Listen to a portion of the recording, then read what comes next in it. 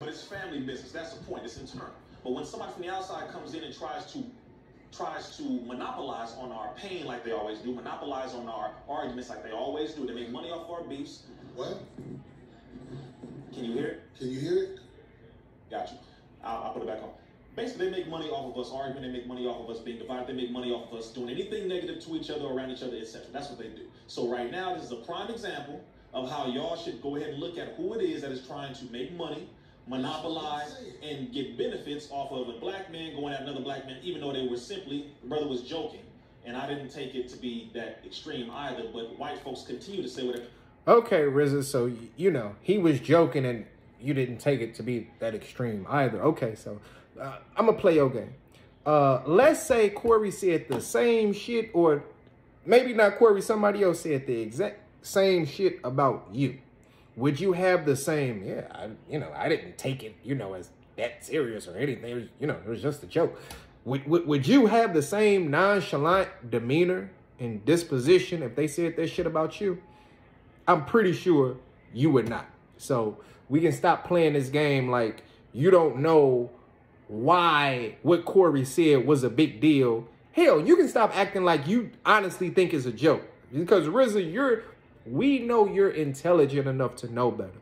Corey is not that bright.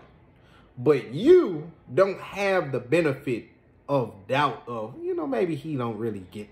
No, stop it, RZA. Stop it. What the hell they say about us and they get off easy. I talk crazy every week. That's true. RZA says they say whatever the hell they say about us and they get off easy. Last time I checked, niggas go hard on white people on YouTube. As being somebody that watch pro-black videos and conscious, community videos, and I know about niggas like Seti and Sadnetta and all kind of people, they go hard on white people. And they're on YouTube. Hell, even Corey, all the shit that he say about white people, he's on a white platform every week, even with all the shit that he say about white people. He done called the girl a white bitch about 15 times in his video. But he's still on YouTube.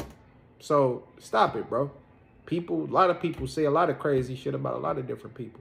It ain't just white people. Act like they had nothing to do with it.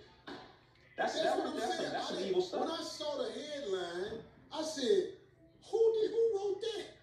Mm-hmm. Who would write that? At first, I thought it was a gay man. It don't matter. What do you mean? When you first saw the headline, the first thing you thought is, who would write that? It don't matter who would write that, because if anybody goes and looks at the headline, they're going to see that's exactly what Corey said. So what he is getting to is he wants to know who to blame. That's what he wants. That's what he means to say. When I saw the headline, I wanted to know who to blame for, putting it out there. Kids come pay to see me because they like what I have to say. Men and women alike. People of all colors. They come see me because I have something to say. I'm saying, but you cannot be from Omaha, Nebraska and be writing stories about Corey Holcomb, the white lady who said you was Darlene's friend. Or why not? Why not? The last time I checked, I don't give a damn what city or state you from. If you're quoting what somebody said, I don't give a damn if she was from Boise, Idaho. It wouldn't matter. She quoted what you said. You don't need special street knowledge or nigga knowledge or whatever you insinuate. The insinuation is because you're quoting what somebody said as they said it in context. She didn't take none of that shit out of context. She didn't misquote him. No, I read the damn article. So you can try to play that game with a lot of the other 5150 viewers because you feel like these dumb niggas ain't gonna read or research the actual article and they just gonna take what you said and allow you to gaslight them, to manipulate them. I ain't the one, bro. I ain't the one. Let's get it. He said you was her friend. Oh, because the bitch called Darlene. Now he throwing D under the bus. The bitch called Darlene. This is how they do it. I want y'all to be up on this move right here. Because she a white bitch. She called Darlene and was like, oh, So I heard Corey said this. Is there anything you want to say about that, Darlene? This is how white people set you up. I need you to be aware of this. Because first of all, whenever somebody Caucasian is talking to you and you know you ain't shit, you need to really be on alarm status. If you ain't doing shit big time in this world and somebody white is talking to you, you being shut up, boy.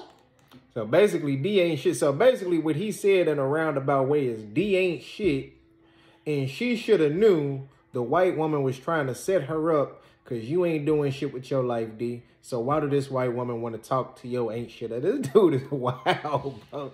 This dude is wild. The fuck is they talking to you for? They don't talk to you otherwise. That's a good point. But check this out. So they called Darlene, and the bitch said, oh, well, do you have anything to say? So Darlene said, oh, no, well, what is this about? Because Darlene, she wanted to be informed on what it was. I know the bitch played Darlene. I ain't even mad at Darlene. So what Darlene said was, I'll let him know that you're trying to get in touch with him. That gave her the green light because she could say she had a source. What? Okay, let me address this for the slow 5150 viewers in the back, because I know it's a lot of y'all. The white girl didn't need a source.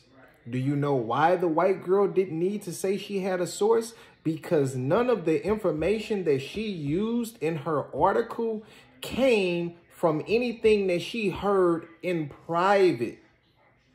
You see? Everything that she used in her article came from Corey's own mouth off of his own platform directly. You know what that means? That means Corey is the source. Rewind it if that didn't make sense to you. Just hit the rewind button if that didn't make sense to you. You need a source for private information. So, like I was saying earlier, if Corey, let's say Corey told that to D in private, and then D told it to the white girl in private, and then the white girl went and reported it publicly in Hip Hop DX, then she would be able to say, my source told me that Corey Holcomb said X, Y, and Z about Rick Ross. But guess what? That ain't what happened. Everything that she needed was provided by Corey himself on his own platform. So stop it, bro, with this. That way, she can say that she had a source. You smart, dumb nigga, you. Let's get it. That gave her the green light to be like, so he know that I'm woo-woo-woo? Okay, whatever. And then she followed back up with Darlene. So did you get in touch with Corey? And when the bitch said, did you get in touch with Corey? Darlene said, yeah, I let him know. That was her way of confirming that somebody said something to me about what was happening. I ain't paying no attention because Darlene sent a text. I'm like, who the fuck want to know about me? Well, why they ain't getting in touch with me? You know what I'm saying? So next thing I know, I'm getting on the airplane in New York and I see these headlines. I was like, ooh, who the fuck did this? The first thing I did was find out who did it. I didn't say, oh, let me get in touch with Rick Ross. Oh, let me get in touch with him. I wanted to know who did the shit. So I got in touch with them. I bet you didn't hit up Rick Ross when you find out. I bet you did wanted to know who did it. You know why he wanted to know? The first thing he wanted to know was who did it. So he could know who to blame when he went back up on that platform the following week or however long after it got out. See, Corey wanted to know who to blame. He wanted to know who to use as the fall guy for what he said. He wanted to know who to point the finger at when he tried to spin this situation. That's why the first thing he wanted to know was who put out the article. Because at the end of the day, the headline wasn't no eye-catching, shouldn't have been no eye-catching shit to Corey because it was exactly what he said. And if you stand on it, then you shouldn't see a problem with it. But this fool don't realize how shit work. Bro, you got over 200,000 subscribers and you're a celebrity. So when you make these kind of allegations, yeah, it's going to get back to him. See, he didn't think it was going to get back to Ross. That's all this shit come down to. He didn't think the shit was going to get back to Ross. And I've seen this shit happen 1,000 times in real life where somebody said some shit that they didn't think was going to get back to the person. And once it got back to the person, all they wanted to know was who told the person. So they could know who ass to whoop or who to be mad at that the person found out. This dude is wild. Person, indirectly. Because I'm really a mastermind, I just don't brag on it. I had Darlene call her while I was on the phone. Stop it, my nigga. And of course she got on the phone, oh, hi, Corey. It's a wacky sounding white bitch. She look like it. Yeah, I talk to the bitch. I'm like, why you motherfucker? I ain't trying to put you on the spot. You know how I talk, brother. Yeah. We're going to get into some real stuff in a minute. It's just, this needs to be put out there. Because I don't want everybody to just look past what this white lady did. Because it might save some lives later on. Stop looking at these heads. What did she do besides report exactly what the hell you said? And no, you're not showing nobody shit that's going to save lives. You know what to save lives? Learning how to shut up. See, this is not about setting up. It's about shutting up. You see? Because when you know how to shut up, you don't give people ammunition or anything to run with. Dig what I'm saying? That's all this whole situation comes down to. Shutting up, not setting up. Learn how to shut your mouth. Learn how to have some decorum about yourself. That way you know, or at least learn how to use the damn word allegedly. Damn. How you on YouTube every week saying what you say about people and you don't know the magic word? Who don't know that? Whew, this hurt, bro. Lines that are all over Facebook, Instagram, all them places, they have the power to put that there to play with your feeble minds. No, what you're doing is you're trying to play with the 5150, some of them feeble minds, because some of these 5150 viewers are just as dumb. Matter of fact, they dumber than Corey.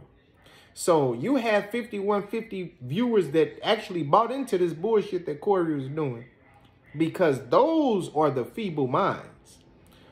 Everybody else just acknowledge that that's what you said and you need to stand on it.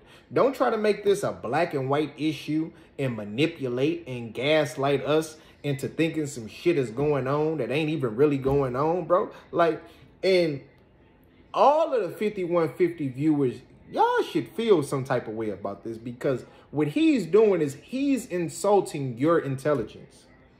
Because but he basically thinks you're dumb enough to buy into this bullshit. And some of them did, because some of them, like I said, dumber than Corey.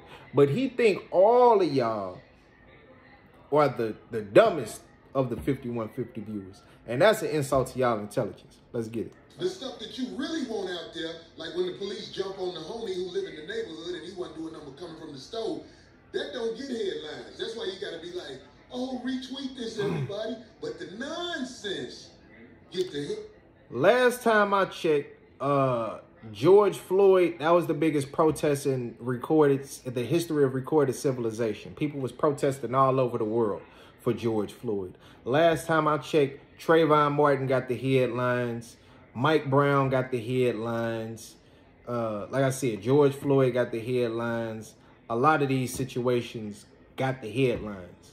And I can't think of no situation of black on black, disputes or beef that trumped the George Floyd situation as it pertains to headlines. I can't think of a situation, a black on black situation that trumped Mike Brown or Trayvon Martin as far as the headlines is concerned.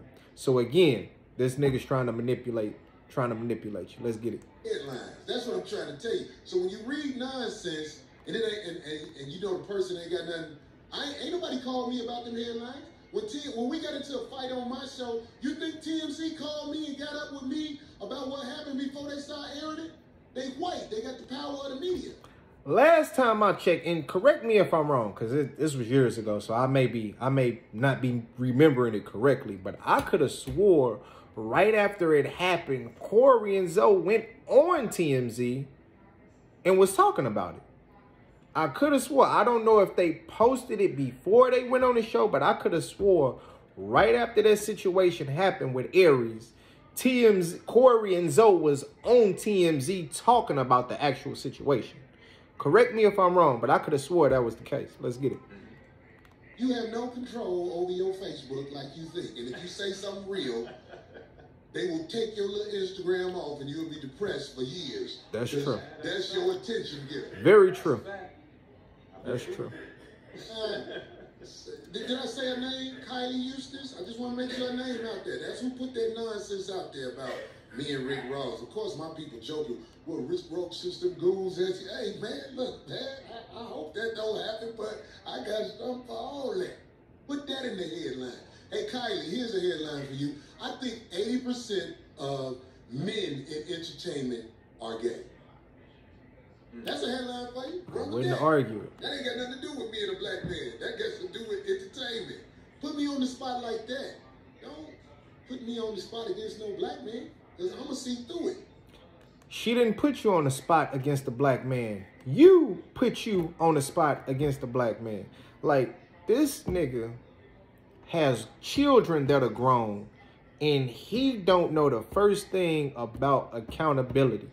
Like, this is ridiculous. This is shameful that a black man said what he said out of his mouth on his platform, and when people start to report on it, he makes it like it's a white girl trying to cause beef between two black men. That shit is shameful, bro. Absolutely shameful. Let's get it. I'm going to see through it. I mean, I'm my own man. Ain't no motherfucker gonna whoop my head. You see through what? What do you see through, bro? You said it.